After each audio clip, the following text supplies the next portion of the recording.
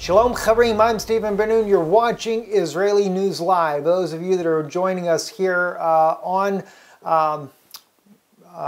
live stream as well, Israeli News Live on live stream, and those of you that will be joining us a little bit later here on YouTube. We had a little technical issue putting it together here for live stream because our equipment was updating, so a little run behind on that. And by the way, keep in mind, in the next couple of weeks there, we will be in Israel. We will be carrying a lot of broadcasts on live stream there in Israel, especially when we're in the on the Syrian border there, trying to catch the things that are happening over there with Russia and the air support that they are offering for Bashar al-Assad and their forces there. And you know, it's interesting, tonight as I was getting ready for the news, of course we had breaking news earlier today. There was a terrorist attack in Jerusalem where a man had came through and he actually stabbed a man in his shoulders. It was not a critical wound, but he moderate injuries, as it's been reported by Israel National News there.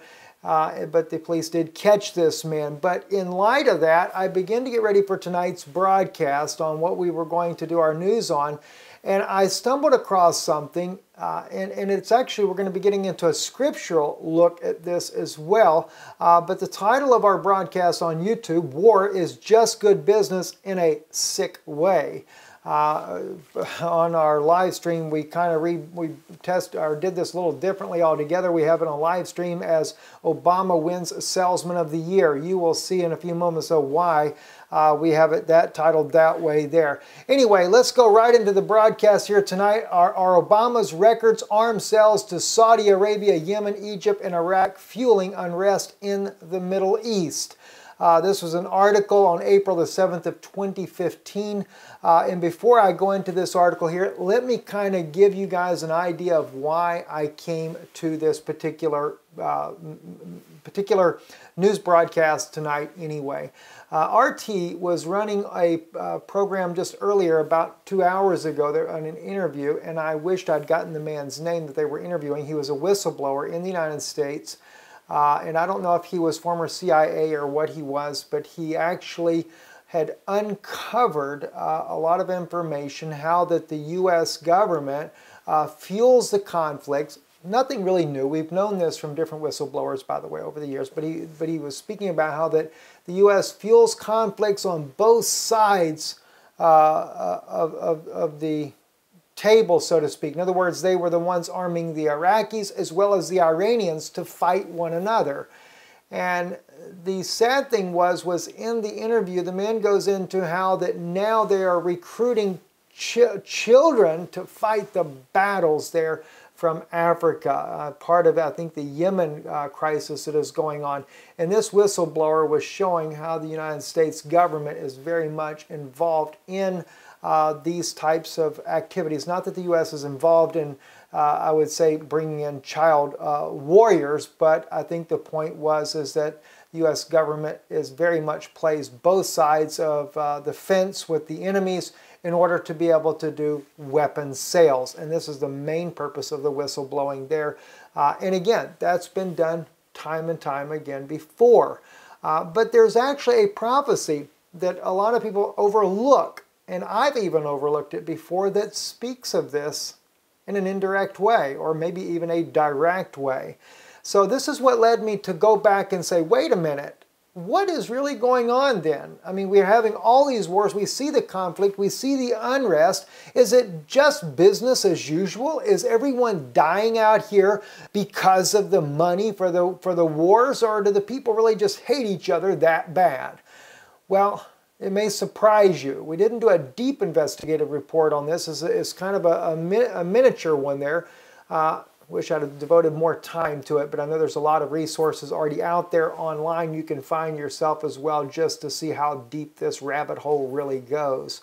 Anyway, in this article here on April the 7th of 2015, Obama's records arms sales to Saudi Arabia, Yemen, Egypt, and Iraq fueling unrest in the Middle East.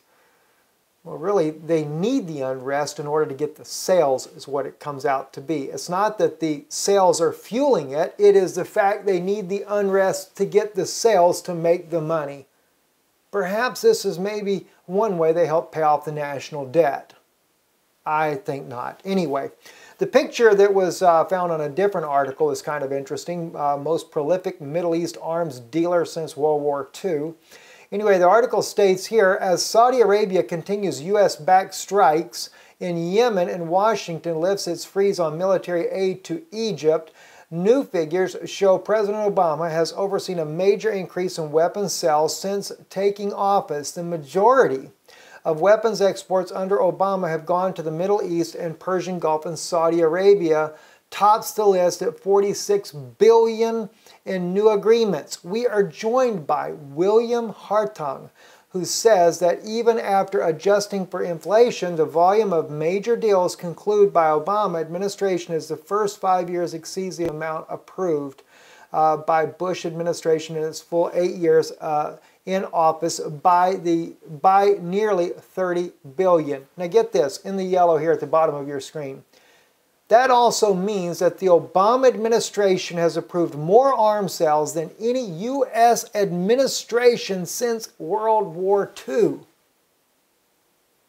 I mean, guys, this is staggering to think that really what's going on is not to make the world safer, it's to make more money. And I had kind of been wondering this, especially as I'd even watch President Putin doing the same thing. As soon as the embargoes had been lifted on Iraq, Putin was quick to get in those S-300 sales while he could get that money in there and get this thing going.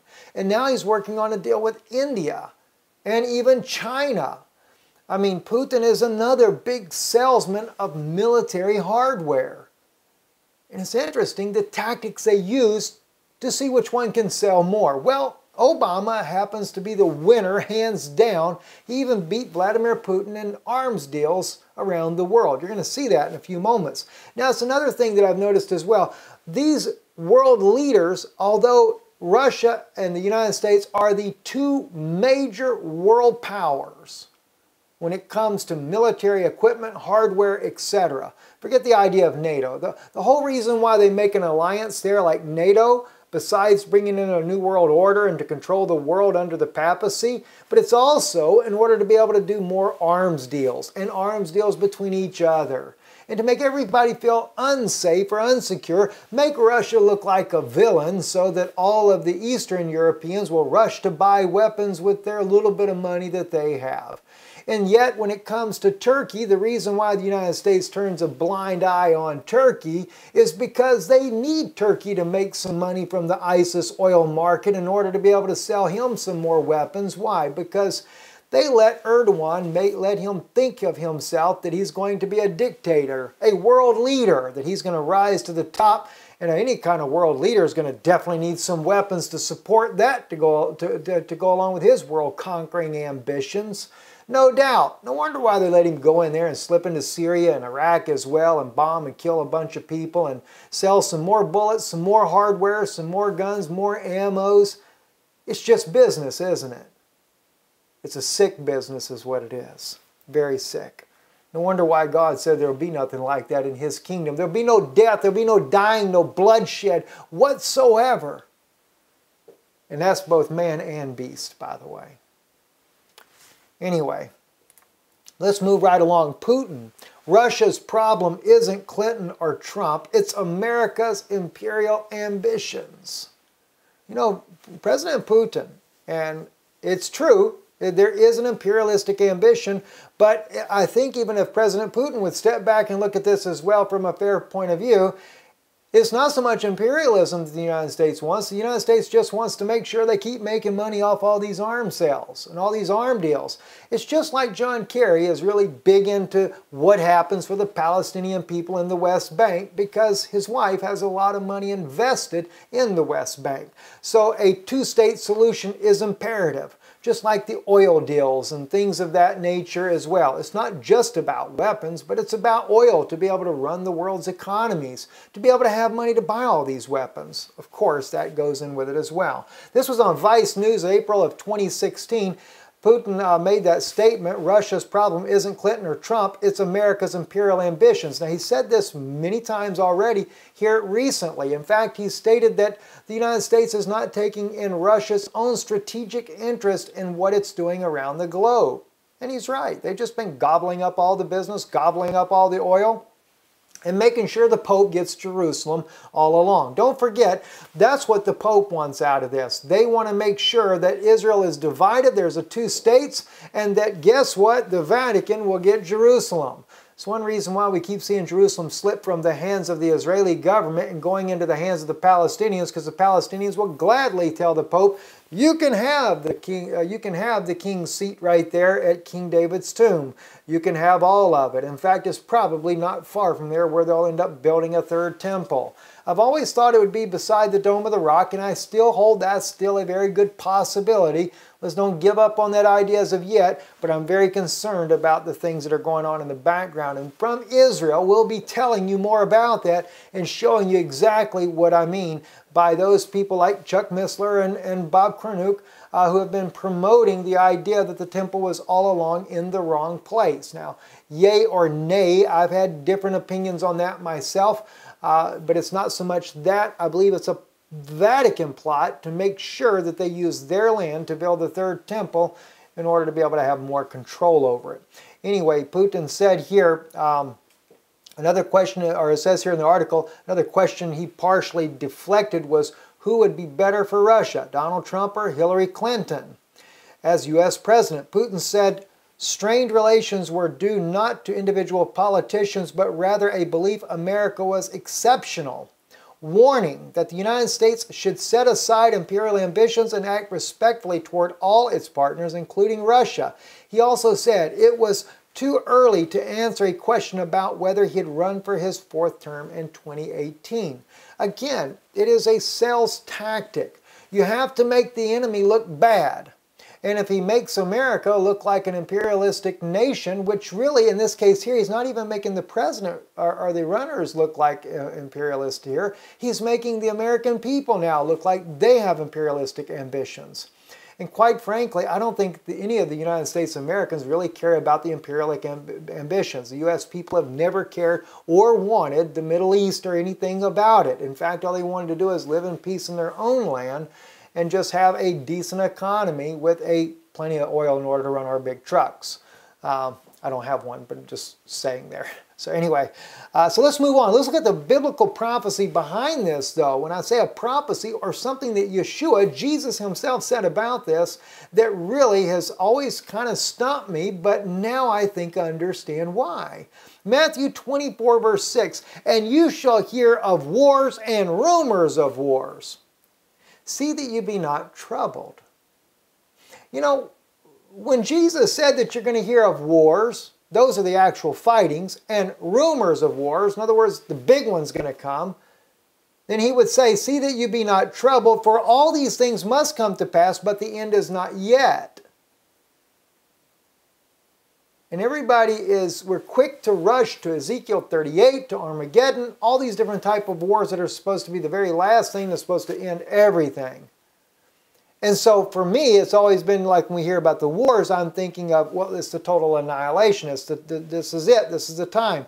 But then it used to always kind of trouble me. Then why would Jesus say in Matthew 24, verse 6, see that you be not troubled? Do you think perhaps that maybe, just maybe, Jesus, Yeshua himself, realized or knew, because he is God, let's face it, he knew everything that ever would be, that even though he does know there's physical wars being fought, but he knows that it's more so as a sales gimmick. That he knows that most of these wars are only started in order to be able to sell weapons. In other words, don't trouble yourself about it. It's just a stupid, evil, wicked game the world leaders play. At the expense of a lot of people, though. There's no doubt about that. But he said, see that you be not troubled. Because, see, Yeshua knows there's a greater trouble coming. And we'll get into that in a moment. All right, let's move along here.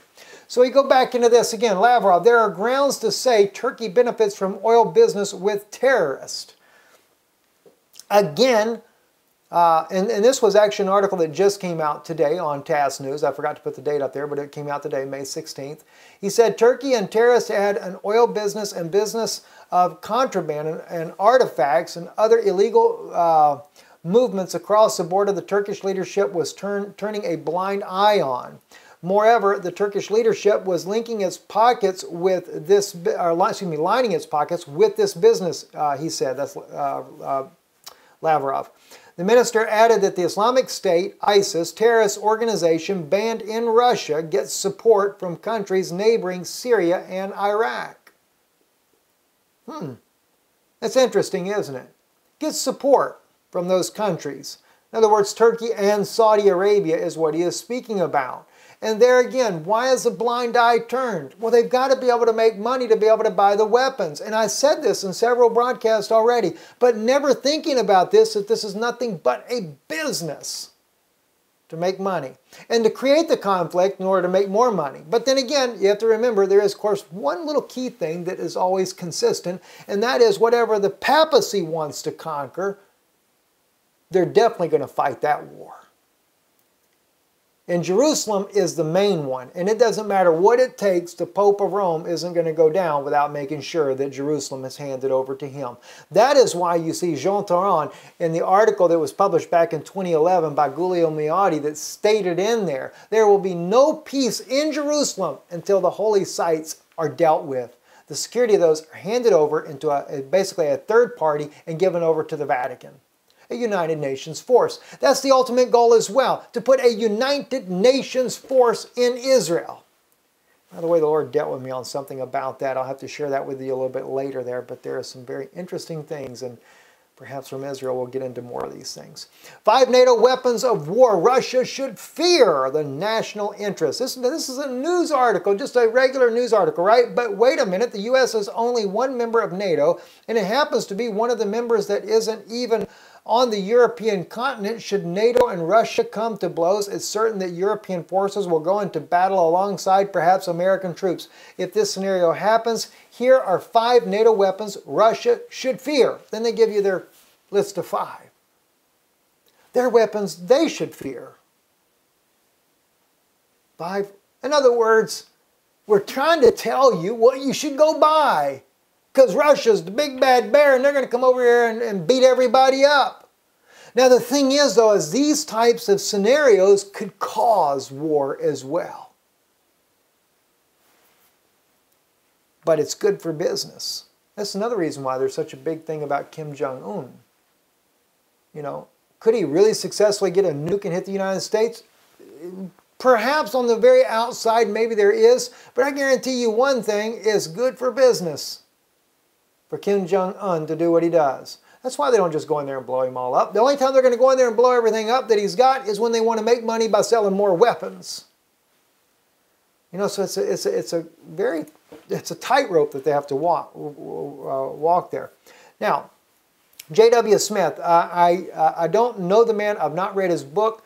I just saw these comments about his book here and the things that he states in here. And it was on the website. Global Issues, June 21st of 2003, Military Propaganda for Arms Sales. But I thought it was interesting, so I'm not here so much to endorse the book, but if you want to get it, it's up to you, no big deal. But anyway, it says the armament firms have been active in fomenting war scares and in persuading their countries to adopt warlike policies and to increase their armaments. But I think these points are very valid in this article, is my point. That armament firms have attempted to bribe government officials both at home and abroad. That armament firms have disseminated false reports concerning the military and naval programs of various countries in order to stimulate armament expenditures. That armament firms have sought to influence public opinion through the control of newspapers in their own and foreign countries. That armament firms have organized international armament rings through which the armament race has been accentuated by playing off one country against another. Now that's We see that all the time, guys. That armament firms have organized international armament trusts which have increased the price of armament sold to governments. Sure they have. I mean, this is the craziest thing you could ever imagine. And I know probably many of you guys, it's like you already know this. It's not like anything new to you. I mean, it's been obvious to me, but you know, when I look at the different scenarios that are happening in the world today, and the wars, literally, I mean, this is not just a rumor of a war either, and that's, God knows my heart. I know that rumor of the war, I believe, is the war between the United States and Russia. I think that's where the rumor of the war is, because Jesus clearly says kingdom would rise against kingdom and nation against nation. But I believe that smaller nations, like we've seen with North and South Korea, you're dealing with civil wars, but then you have kingdom against kingdom, the Turkish against the Saudis, or excuse me, Turks against the Syria. You have Erdogan, Erdogan going into Syria and attacking them. The Saudis wanting to come in against them. Saudis against Yemen right now. There again, kingdom against kingdom. Iraq and Iran, for example, again, two kingdoms fighting against one another, or you could say nations, but nonetheless, it's happening on a regular basis, and the prophecies that we see Jesus say has been being fulfilled all along. And now we have ISIS, the internal struggle that they're using all over the globe, and both nations are benefiting from the horror of a bunch of mercenaries, paid thugs, and even President Putin had said they are mercenaries, and he said the United States was the one that actually brought them into place. Now we have new breaking news that has come out where what have they agreed to do? Now they're going to sell arms to Lebanon. Because why? ISIS is such a terrible threat. You know, the United States can go in there and take out ISIS at any time they so desire to and be done with it. Just like Russia has done in Syria. And let me tell you something, Russia put ISIS down, and the main reason they put them down was because it was affecting their oil deal that they had with Bashar al-Assad, and they could not have Bashar al-Assad going out of the business there. This is why Russia was there. Not to mention it was a great way to be able to sell more weapons for Russia too, because they got to showcase what they had and just how successful they were in doing what they did. That's just made the United States more nervous. Another very interesting article here, the world in terms of Russia and the U.S. arms exports. As crisis balloons around the world, Russia and the U.S. increasingly find themselves at odds. Tensions between the two countries have reached levels not seen since the Cold War, and experts have warned that Putin is involved in an existential struggle against the West. Another threat. Against this backdrop, the nations around the world find themselves increasingly divided over where they purchase their arms and whose orbit they are in. According to the Stockholm International Peace Research Institute, the U.S. sold $10.2 billion worth of equipment worldwide compared to Russia's $5.9 billion in 2014. That's why we know that Obama is, hands down, #1 arms dealer in the world. And this chart, this graph here, I don't know how well you guys can see it. Probably on live streams, even worse for you guys. But this is an amazing chart right here. Just shows you the countries that the two actually have as those that are buying their weapons from them. The United States, of course, having the biggest people that buy weapons from them. Turkey is a big buyer. Saudi Arabia. Turkey, by the way, that's why I say Erdogan is a rising superstar for the United States. They want this man to look great. Not to mention the Vatican needs they need an Antichrist decoy to get the monkey off their back, so to speak. So the Vatican loves it. The Vatican loves it as well. This was the whole thing to begin with, is to have the Christians look somewhere else for the Antichrist. Well, Erdogan's a good pick for that, and everybody's distracted with Erdogan, and Erdogan's ambitions are just going to rake in the dough. Wonder how much money the Vatican owns in some of these companies. I have to do a little research on that. Taiwan, believe it or not, is a big buyer of weapons from the United States. We also have Singapore, China, that is, Kuwait, United Arab Emirates, Oman, Japan, South Korea, Australia, United Kingdom, All these countries are big, but the biggest ones are Taiwan, Turkey, and Saudi Arabia. Why does Taiwan buy so much weapons? Because of the conflict with China. And let me tell you something. You don't think that the United States doesn't run their little warships in there? Well, we got big warships, not little, but you know what I mean. They don't run their warships up in there just to build that tension with China, and then Taiwan's over there like, oh my God, let's buy some more, buy some more, buy some more. This is exactly what's happening. No wonder Jesus says, don't be troubled over it. You know? See that you be not troubled. It's nothing but a moneymaker. Russia, their top people. Believe it or not, Vietnam is their #1 buyer of weapons. China, another big one for Russia. And China buys a lot more than anybody else there. Azerbaijan, another big weapon buyer from Russia. Now, that's kind of funny because you would think Azerbaijan, as close relationships as they have with Turkey, why are they buying it from Russia and not from the United States? Maybe the deal's not so close to them after all. Who knows? Sudan, of course, it begins to drop way down when you look at Sudan, Belarus, Kazakhstan, Ukraine rebels, Turkestan, et cetera, right on down. And Russia, when it comes down to people like the Ukrainian rebels, they don't have really a whole lot to be able to pay for their weapons. So I'm sure a lot of that's just given to them. There is a strategic reason for Russia in that area there. But anyway, it's just strange, very strange. And of course, both the United States and Russia import weapons from different countries as well as the article goes on. Let's get ready to. We're going to wind down our broadcast now. Let's go back to Matthew 24, though, verse 6 again. And you shall hear of wars and rumors of wars. See that you be not troubled. For all these things must come to pass, but the end is not yet.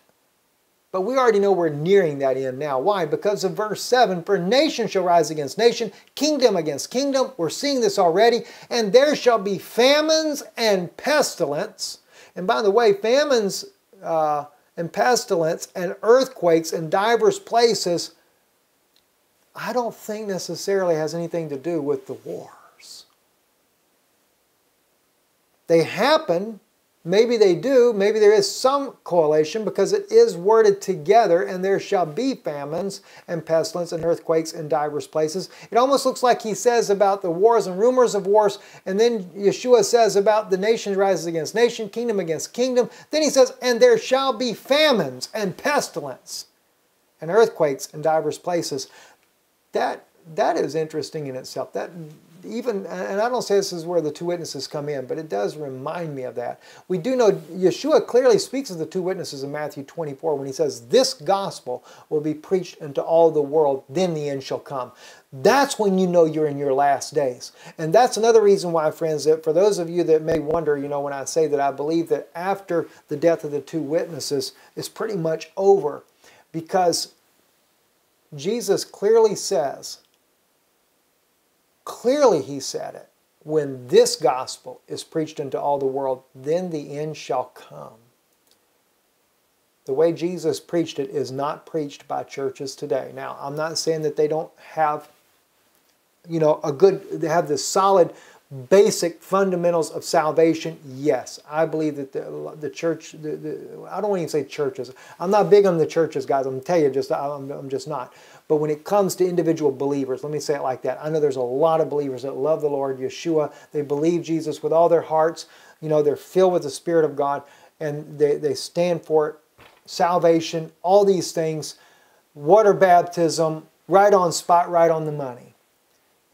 That's not what I'm talking about. But as a whole, the church itself has failed at bringing the true gospel of Jesus Christ without being corrupted, without putting a doctrinal twist to it, without bringing in some kind of ism to go with it. Now, it's not to say that it's